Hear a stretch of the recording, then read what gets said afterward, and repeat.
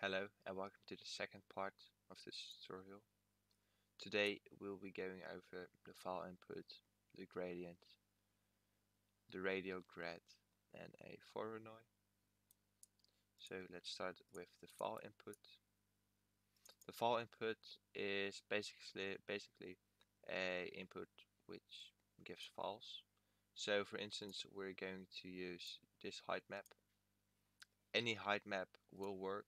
You can just search height maps on Google Images and any of these will work, because the definition of a height map is, like I said in my previous tutorial, white is high and black is low. For this test one we can simply render it out and get a result.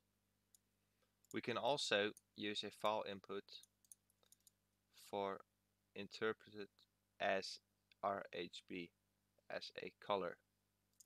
So if we use this image as the RGB and simply do an overlay output, we have a terrain with some colors. As you can see, it is not properly working since I have scaled this terrain to 12.6992. I'm going to copy that and paste it there. If it's okay, it will probably, yeah. So now we've got a color map and a height map combined in an overlay view, so we can see how it looks with colors. In the file input you can do quick scaling. You can set your terrain to a different starting value and also other sorts of things.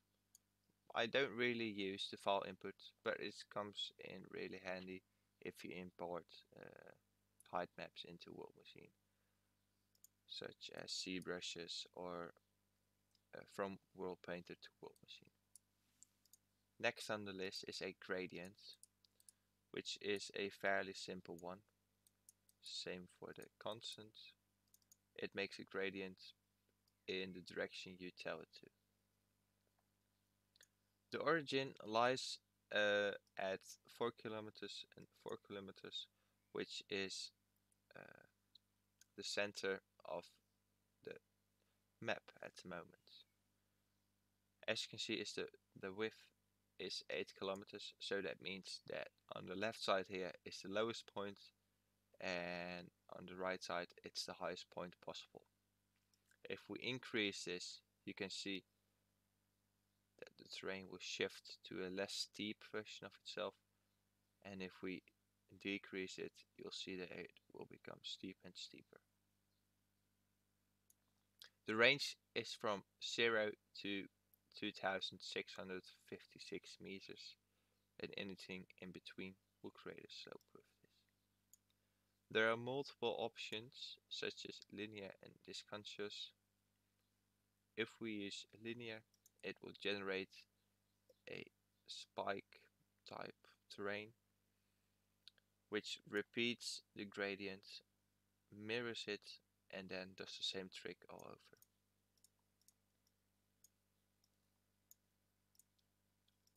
You can also change the direction of these ones for some cool effects. Discontinuous is a type of gradient which I'm not really sure where any use is. As you can see, the terrain, the gradient goes up, goes up, goes up, then just stops all of a sudden and then starts from 0. That would be the gradient device. So I'll move on to the radial grad. The radial grad is nothing more than a spike, a spherical Gaussian diamond, square or cone generator. You can also change the origin of the center by increasing or decreasing the X and Y values, and you can change the radius of your chosen type by simply going up and down. Then last but not least, we've got a Voronoi, which is a pretty awesome generator and which has been pretty useful in any of my trains. You can also for this set the origin of the train to something you like. For the sake of this tutorial, I'll just keep it to 4 and 4. You can increase the scale and decrease it, of course. You can have tons of styles. I'm going to preview a couple of them. You can experiment with them yourselves. So for instance, F1 are these ones.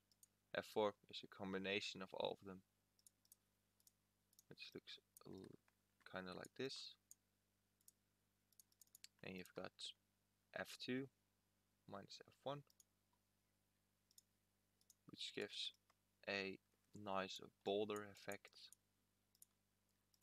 In this one you have also some variations.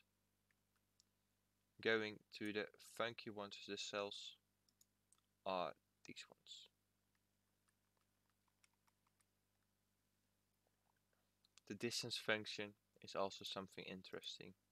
You have 4 options: Euclidean, Manhattan, alternate 1, alternate 2. You can see for yourself in the top left how they work with some variations.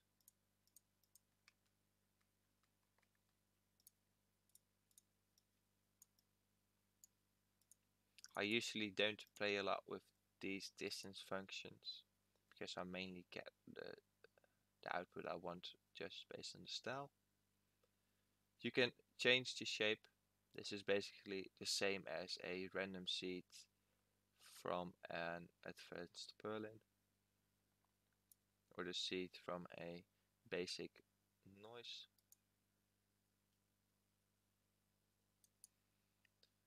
Also here is a mask option, but also a more hidden tool, and that is distortion enable.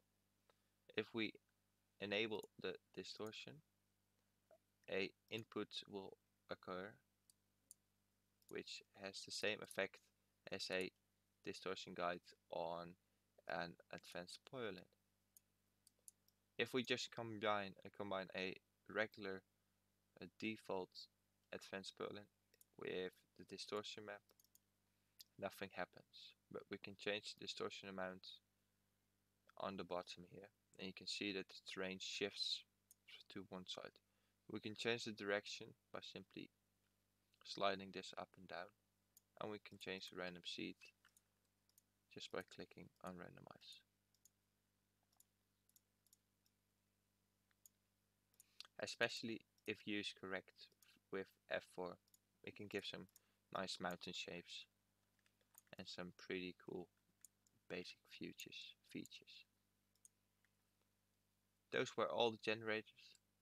I hope to see you around for the filters, the naturals, and some outputs and selectors. And I'll see you the next time.